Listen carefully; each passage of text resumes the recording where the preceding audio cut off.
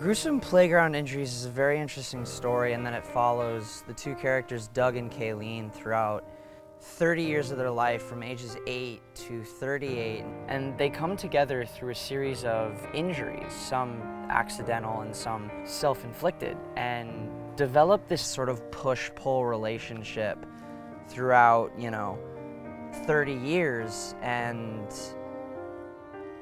never really getting the timing right, until it's kind of too late.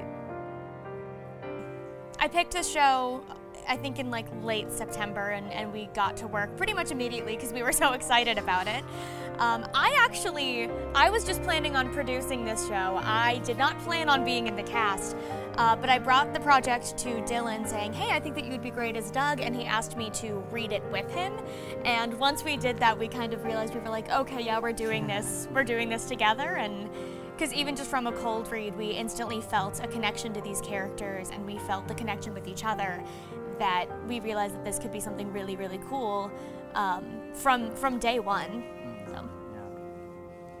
It's a very unique show in that it's written from the ages of 8 to 38, so 30 years, but it's jumbled around. It goes forward 15 years and back 10.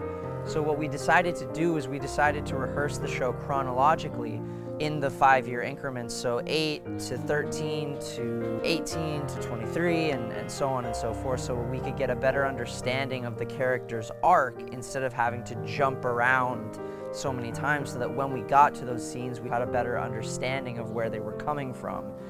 You follow these two heavily damaged people, damaged in different ways, Doug a bit more literally and Kayleen more emotionally, but you follow these two people over the course of 30 years, and you get to see the effect that they have on each other and their relationship and their codependency, and they always meet under extremely unfortunate circumstances. And over the course of those unfortunate circumstances, Doug sort of really, forms this connection to Kayleen and realizes, he really needs Kayleen as this sort of anchor in his life. Kayleen is someone who has about 1 million walls up. She does not let anyone in unless she absolutely wants to, and that's very, very rare. But when she meets Doug, there's just something so different about their connection and their relationship, and it's the most that she's ever felt seen and cared about and loved, and that scares the daylights out of her. She doesn't really know how to deal with that, so she kind of alternates between letting it in and pushing him back away because of the fear of being loved like that. And most of these scenes take place in either a nurse's office or a hospital, so that really tells you something about these characters, especially Doug. As a character, I don't think he thinks before he does things, so over the course of the show, it takes a toll on him until, one day he realizes, I can't do this anymore.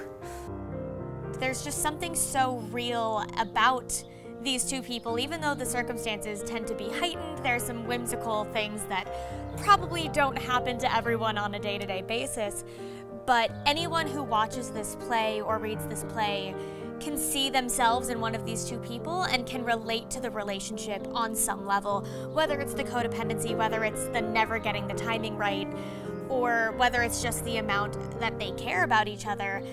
You can find something in your own life that connects to these two people.